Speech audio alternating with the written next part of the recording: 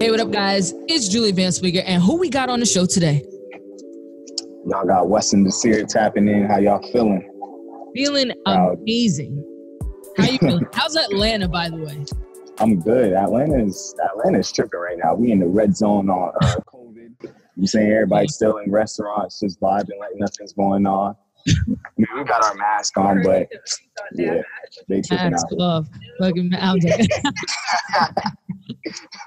y'all out here wilding. I saw the the strip club or something that Atlanta did, like when they were first able to open up with the pool and stuff like that. I was like, whoa, no wonder why it's going crazy down there. That's scary. I was never going to a strip club. I ain't never been to a strip club, actually. Not that, I feel like that's what Atlanta has, like one of their most popular features. Besides yeah, I just, for some reason, ain't never been to a strip club. I guess I'm not that type. I mean, I'm going to go soon, but not anytime soon. You know what I'm saying? All right, so when COVID dies down. That type, because one thing that I've realized about your music is, though you're from Atlanta, you don't follow the trends of Atlanta. Like, the vibes that you kind of give me are more, I don't know if you've been compared to him, and I don't know if you like to be compared, but Chance the Rapper. You give me Chance the Rapper vibes. Really? Yeah, just a little bit. That's one of the first. Yeah, just a smidget, but it's good because obviously he's a good rapper. He's nominated, you know, he's got great content. He delivers. He's just more than that. But that's what I'm expecting from you as well. You said what? That's what I'm expecting from you as well, to be more than just the rapper. So let's get into when you started rapping. Huh? Let's get into when you started rapping. Oh, I started when I was, I'm going to say probably like 14. Oh, damn. Let me see. There was a time where I didn't do it because I was like, bro, everybody rapping. I'm in Atlanta, like, right. Especially Atlanta, like everybody want to be a rapper. So I was like, no, I'm not going to be a rapper. You know, I was a little hipster when I was young, so I wasn't trying to do that. Eventually, it was like, why not? Because my brother had a studio. My friend knew how to engineer. I already wrote music. My boy was like, yo, just get on the mic, rap. I rap. Damn, and you're good. My first song, 15. Yeah. Wow. Man, everybody says it, so. You're good enough to be on RCA, which is a legendary record label. So that should tell you stuff right there. That's crazy because I don't got no clout.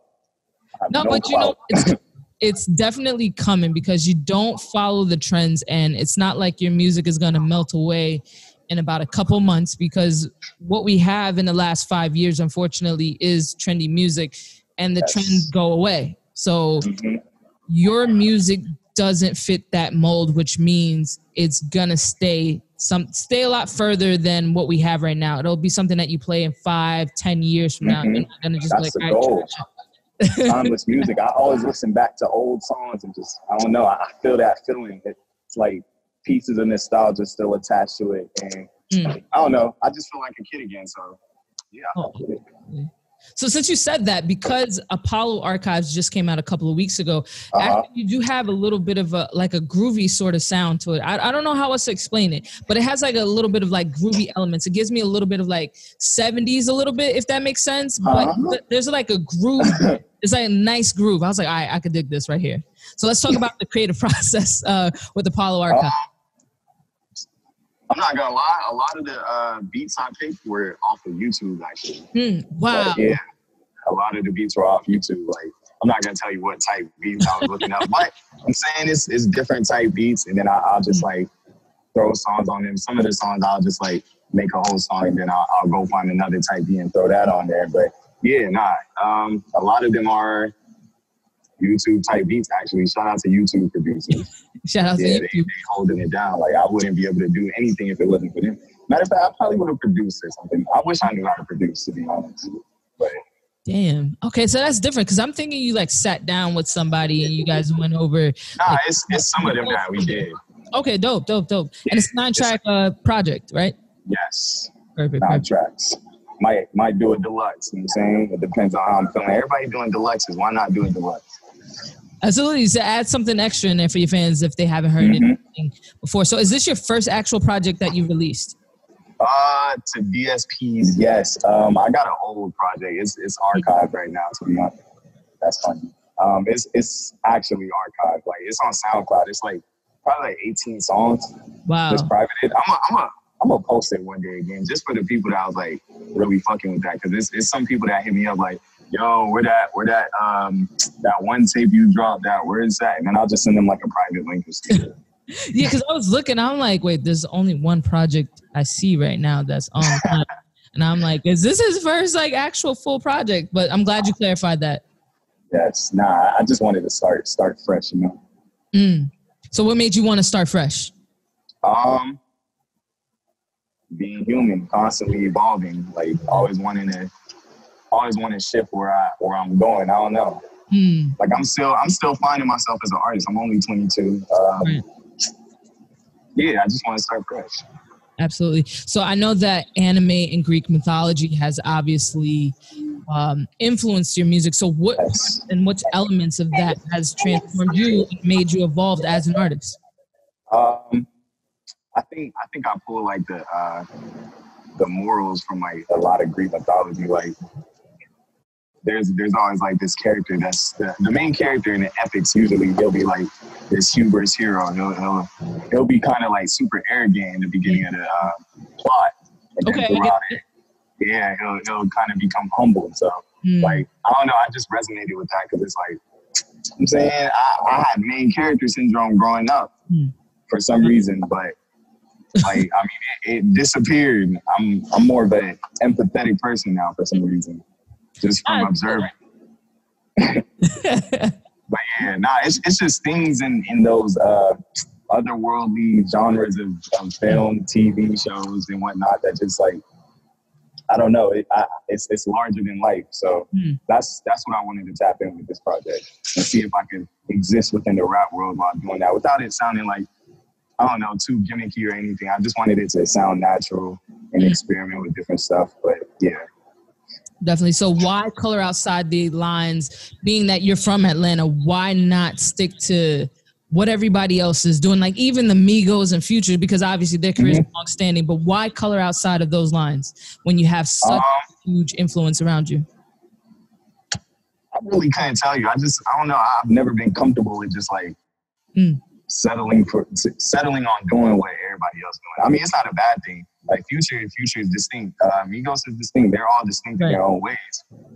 Especially Future. I love Future. Like you'll probably hear a little bit of Future in my music because I listen to a lot of that.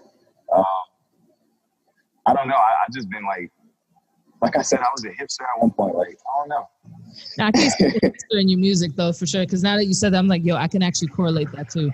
Because like I said, it's different. It's long-standing. It's not with the trend right now. So when you were sitting down writing, because you have like a lot of, not serious, but like it's not ignorant. That's if I can say that. It's not ignorant subject. So when you're sitting down writing, what makes you actually get into, all right, let me sit down and talk about this or talk about this subject rather than saying, I got 5 chains, I got 2 chains, I got 15 chains or something like that. You know what I mean? Yeah. I'm going to say, I think the songs write themselves, to be honest. Like, I'll listen to this music, like, I'll listen to a beat or something, and then I'll just like, think of the first thing I'll say. Write down the first thing that comes to mind, and, like, everything just kind of, like, writes its own path. So, yeah, I mean, it's more natural that way.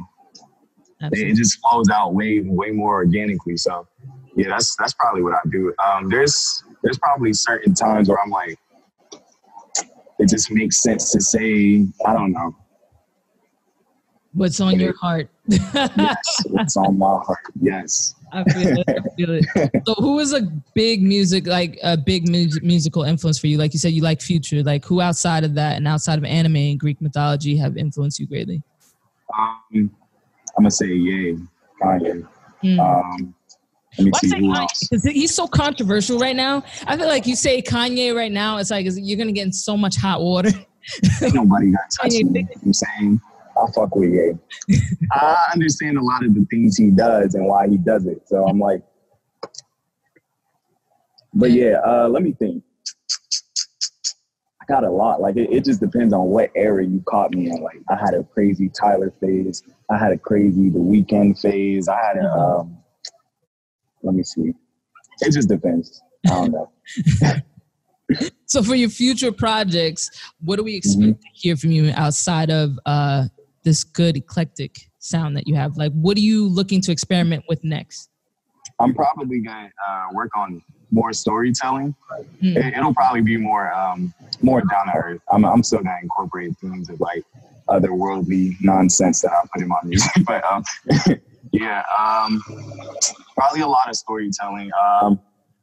I'm gonna practice with like song structuring because that's for some reason that's became really important to me.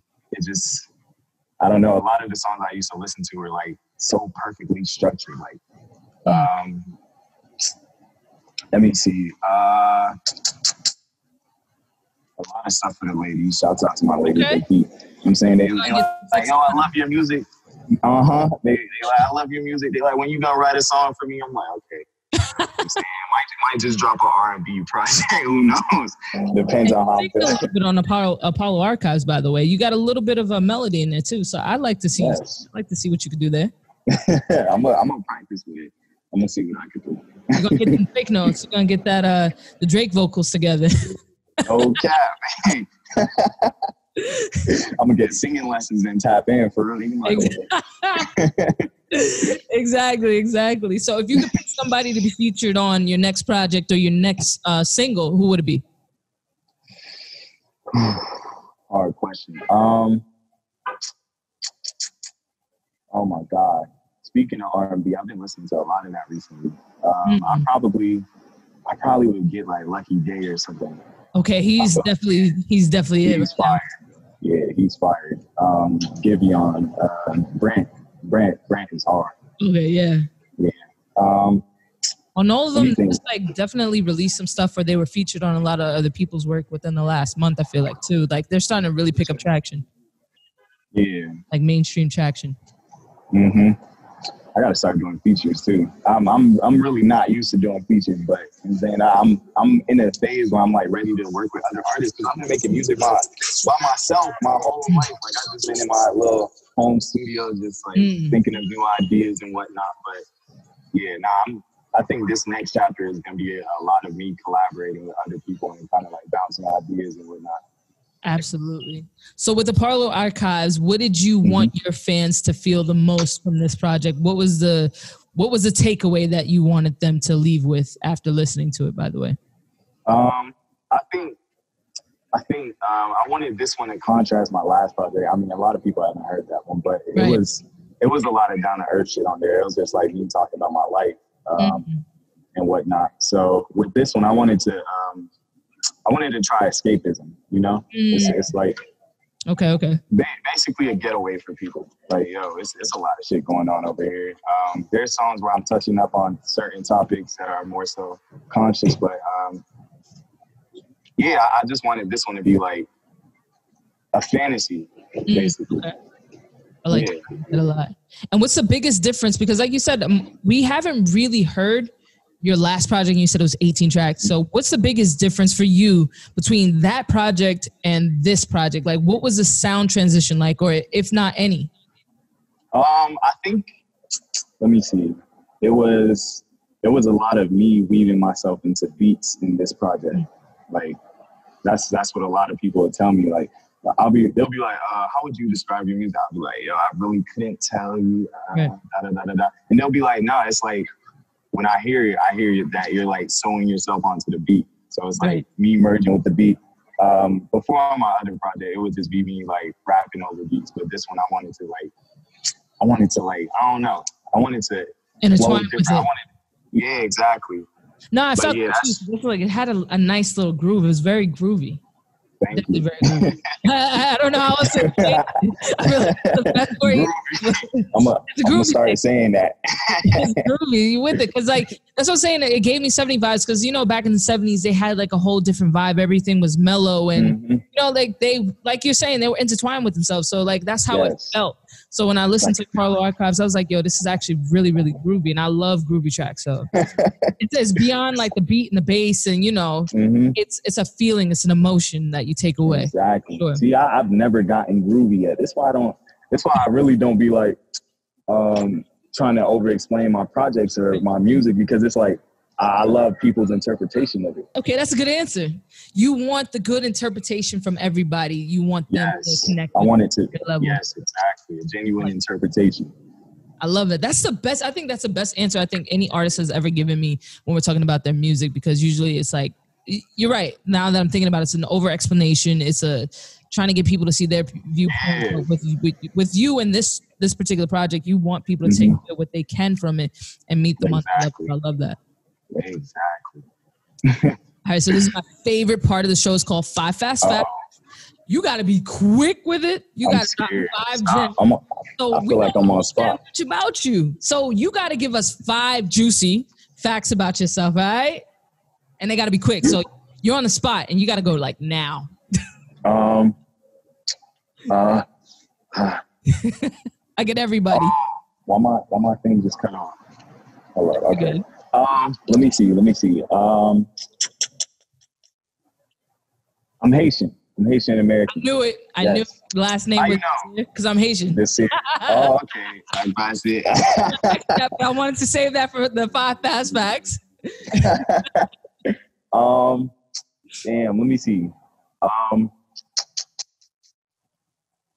What we got for 2? You got to dig in there. This is hard. You're supposed to help me. I can't help you with this one. This is your get to know Mr. Desir interview. I could say it in a hate accent, I would, but. Okay. If there's any women watching, I wear a size 10 shoe. I'm saying that's a fun fact. Wait, not like that. I'm saying because girls be buying me stuff. So if I want to buy me some shoes, I'm saying size 10. Let me see. This is so hard. I don't never get these type of questions. Oh, that's why we here. We here to pick your brain. What you got for 3? Let me see. I'm drawing blanks. What do you do when artists is drawing blanks at this point? Let's see. Has there been any weird situation that you've been in per se with a fan, whether it's awkward or saucy or whatever? You're thinking. I feel like you got one. I'm terrible off top. Like I can't even freestyle either. So that's a good fact. That's number 3. Can't freestyle. Can't freestyle yet. I'm gonna get good at it. All right, what's for 4? Let me see.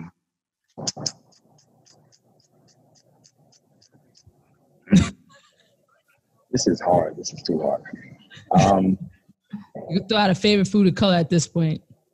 Okay. My favorite food is probably Thai basil. Basil fried rice. Yes. Stop it. That's my favorite go-to for Thai food. You want to be me so bad. You want to be like.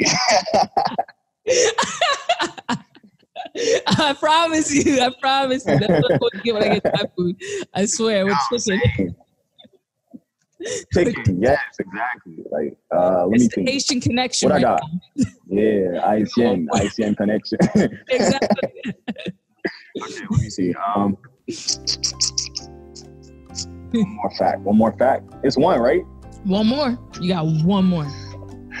I hear the Jeopardy noise playing in the background. Yeah.